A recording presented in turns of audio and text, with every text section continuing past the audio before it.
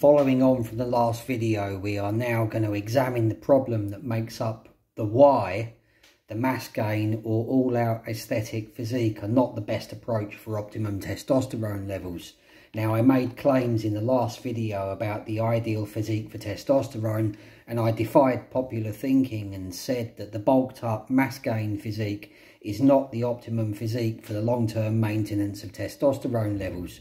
So in this video, I'm going to relate as to the why or the problem that occurs with mass gain and why it's not so good in the long-term maintenance of testosterone levels.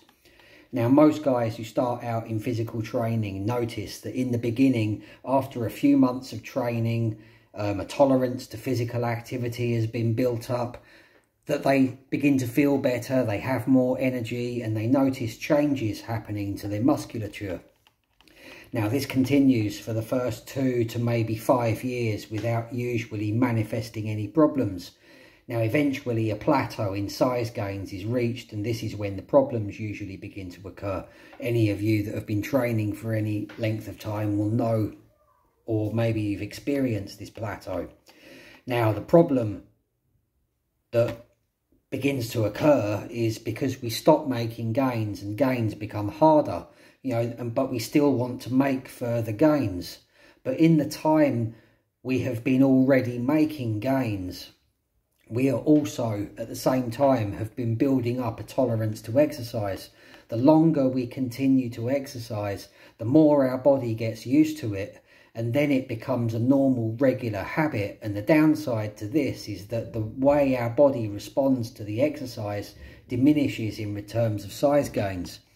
This means the longer we train and the longer we keep up the habit of engaging in regular training, the less gains we will make, and the harder those gains that we do make will be harder to materialise and especially to maintain. We naturally hit a plateau, and this is completely normal in anybody who trains in a natural way. Now, for anybody who trains naturally, there will be a maximum rate of muscle gain that you can achieve. This will vary for each individual, but it's largely determined by genetics, size and bone structure. But typically in the first year, this is an average, doesn't necessarily apply to you, but typically in the first year you can expect to see gains in lean muscle mass of up to 20 to 25 pounds or around 2 pounds per month. This is because your body responds much better to training as a beginner. Now, as tolerance to training is built up, in the second year this can drop to up to 10 to 12 pounds or around 1 pound of muscle gains per month. In year 3, 5 to 6 pounds or 0.5 pounds of muscle gains per month is realistic. Year 4, that can get down to as much as 2 or 3 pounds of gains. And in years 5 or more, you can be gaining as little as 1 pound for the whole year. Not what you want to hear, but this is the truth. For real, authentic naturals, this is the truth. The more training experience you have, the more muscle that you've already gained, the slower your rate of muscle gain becomes. This will vary depending on things such as body type, metabolic rate, insulin sensitivity and nutrient uptake, and these are realistic expectations for most of us. We all have a genetic limit as to how much muscle we can gain, and this does not correlate to testosterone levels. This is determined by our genetic makeup. Androgen sensitivity can influence this process and can help us to get better results, but ultimately it's all down to our genetics, a fact that we have to accept. Now, the only way to go above and beyond our genetic limit is to use anabolic steroids or other unnatural performance enhancing methods. There will be many that say, I've got no idea what I'm talking about, but many of these people are probably using performance enhancing drugs. This is the truth. We have a genetic potential. Anyone who is honest to their audience as a fitness influencer will state this truth. Anyone with any real knowledge in physical training, long-term knowledge will know that this is true. Anybody who has trained naturally for any length of time will also know that this is true. You know, when we look on social media at the many physique examples, you know, we see massive and lean cut bodies of men who claim they're natural, when in reality they're not. This is misleading, and it can give you unrealistic expectations. You know, we've all been there, myself included. When I first started training, I thought I could get the body of Arnold Schwarzenegger with only training and consuming adequate protein. You know how wrong I was. Now, at this point of plateau, we tend to begin looking for new training routines, diets, supplements, you know, to squeeze out some additional gains. When we do this, we are attempting to stretch our natural genetic potential for increasing size and mass. Our bone structure is the size that it is when we reach adulthood. This means that we only have so much potential for increasing our size naturally. The norm for many guys when this happens is to try and push through this plateau and to continue trying to increase gains in muscle mass. I went through this myself a little more than 20 years ago. Now, we see enhanced guys in a gym, and with the naivety that comes with a lack of experience, we do not realise that these results are extremely unlikely training in a natural state. You know, we're looking up to them and trying to get a physique like they have. Now, online, there have been many fitness influencers who are obvious gym veterans who've been training for many years, who have claimed to have packed on 30, 40, 50 or more pounds of lean muscle mass in a natural way after many years of training. And in most cases, this is probably not true, at least the part about them being natural. How much muscle mass will it be possible for you to pack on after reaching your genetic size potential is determined by that genetic size potential. For a 200-pound guy, an increase of muscle mass of 30 pounds, although difficult, is entirely possible. But if this was achieved naturally, of that 30 pounds, you know, as much as 15, maybe 20 pounds in some cases of that will be fat, because for natural athletes, it's much easier to gain fat than it is to gain muscle.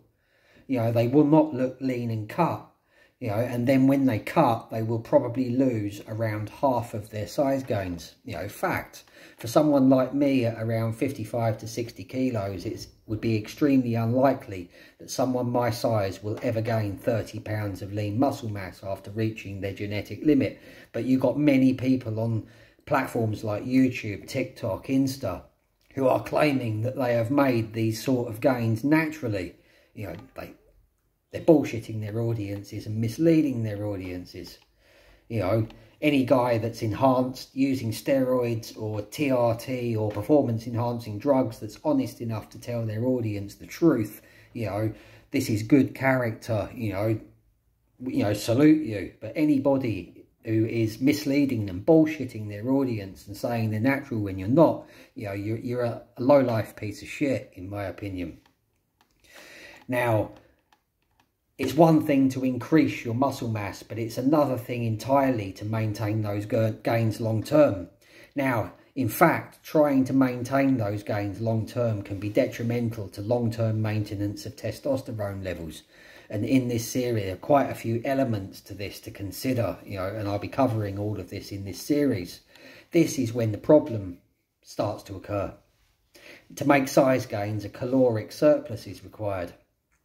Now, caloric surplus requires more energy for digestion, you know. Not many people know this, but it actually takes energy to digest food. Of course, food gives us energy, but it also depletes energy in the digestive process. Now, it takes a significant amount of energy to digest food. I will go into this in more detail in another video, but suffice it to say here for now is that eating depletes testosterone. You doubt me? Well, this is why when you go to a clinic to have blood drawn for a testosterone test, they advise you to come early in the morning and not eat anything before the test. Why? Because eating beforehand will give you a lower result. Eating depletes testosterone. And this depletion of testosterone levels happens to many guys when they attempt to push past their natural size potential and their natural genetics. It places a much higher level of unnecessary stress on the body and its energy levels. You end up in a state of digestion, consuming higher amounts of energy and depleting vital force in the process. For those of you who are spiritually awakened, you will know what I mean by vital force. And it's pretty important for, longevity, testosterone, the whole thing. I'll go into that later, maybe in another series. Anyway, after observing this kind of regime for any length of time, a fact is that many of these guys notice that they're not recovering as well as they used to from exercise. They notice a decline in energy and vitality levels. They have less motivation and enthusiasm. They're feeling run down. They gain no real satisfaction from training like they used to. They've got a loss of strength, loss of stamina, decreased libido, poor moods, and these are all, of course, symptoms of reduced testosterone.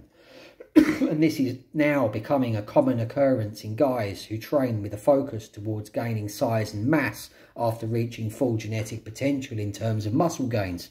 To keep going when this happens, the only solution that many end up resorting to is jumping on steroids or TRT to keep up their progress. And this is what ultimately happens to many men when they have an unrealistic expectation as to muscle gains. And this fact forms the basis of why many guys jump on steroids after a number of years of training naturally. Now, in those who stay natural, they tend to continue attempting to bulk anyway, but they still spend many years in a significant caloric surplus in trying to do so. And some years later, they discover that they have low testosterone. They cannot understand why, because they seem to have been doing everything correctly, leading healthy lifestyles, eating a good diet and everything. Now, I will go into further detail in another video as to why this is not good for the long-term maintenance of healthy testosterone levels. Because you might turn around and say, but the studies say, because you all rely on studies, everyone relies on studies now. The, free thinker and the ability to think for oneself is fast becoming extinct. The studies into training, muscle mass and the corresponding effects to testosterone say otherwise. Training promotes and helps to maintain healthy testosterone levels, and it does. So we will go into that in the next video, the studies. Subscribe to this channel and follow this series for more.